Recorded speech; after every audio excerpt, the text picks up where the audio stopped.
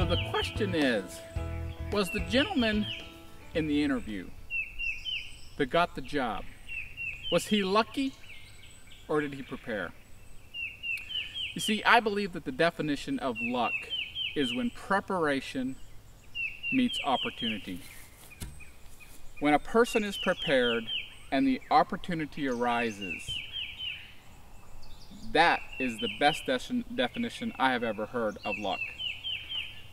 You know, you've been in those conversations, I've been in those conversations where someone, you know, something has happened to someone, they've become successful, maybe, you know, they were at the right, it seems like they were at the right place at the right time, and, you know, everything just fell into place. And you've heard someone say, oh boy, aren't they lucky?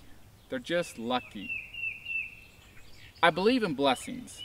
I believe that God gives us blessings in life that are unmerited favors. But I don't believe in luck. I believe the best definition of luck is just like that gentleman. He was prepared. He wasn't lucky that he just got the job. He prepared himself. Who knows, maybe he had studied for 2-3 years Morse code. And when he walked into the office that day and he heard the message, he sat down and he knew exactly what it was saying. He wasn't waiting for someone to tell him what it said. And that's how he got the job. So you're probably wondering, why am I standing in front of my tomato plants? Actually, I am not a green thumb. Gardening is not one of my fortes. Now my father, on the other hand, and his father, actually my father's father is still alive, which I am blessed with. And they grow a big enough garden to literally feed all the deer within, you know, 20 miles and the whole community practically. That might be stretching it, but they grow a big garden. Well, I've never lived anywhere where I could really grow a garden or you know, I've lived in the city most of my life.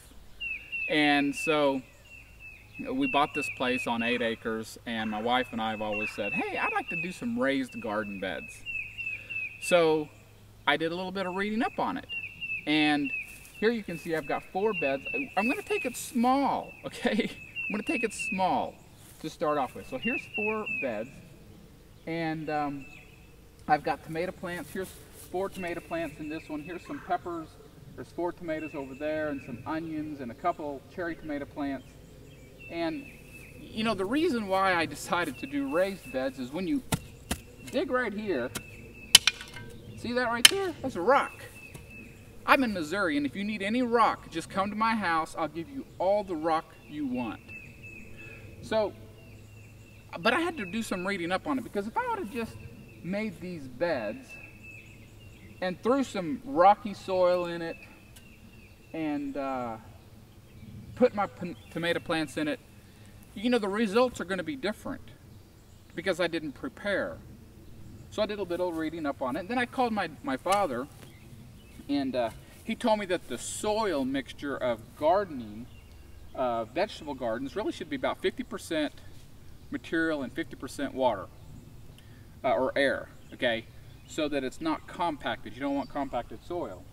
So what I have here is I have soil that I purchased. I bought some topsoil, and then I mixed it in with leaves, and then I put about 3 inches of cow manure, for you gardeners, on the top, and to give it that rich organic fertilizer. So I bought these tomato plants. They were about this tall when I bought them, and as you can see, they're doing quite well. I've got a couple blooms over here. Here's some blooms. They started out about down here, and they're growing like weeds. What I'm telling you here is I prepared my beds. I built the beds, and then I prepared the soil, and I hope to have an abundant crop for my family. Now, this is not going to feed the neighborhood, but these tomatoes will taste 10 times better than what you're going to buy at the grocery store, and you know that.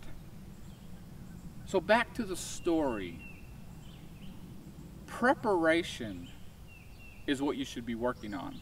Whatever it is, whatever goal it is you're trying to accomplish in life, be prepared so that when the opportunity arises, you know, there may be conversations about you that someone says, well, he was just lucky. No, he wasn't lucky. The gentleman that got the job as a Morse code operator was not lucky.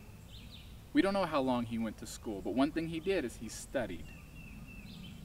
So set the necessary time each and every day.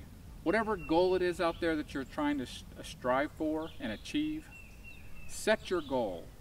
And one of these days, someone is going to say, he is lucky. No, it's not luck. He was prepared. This has been Wes Peterson with Friday's video, and I'll see you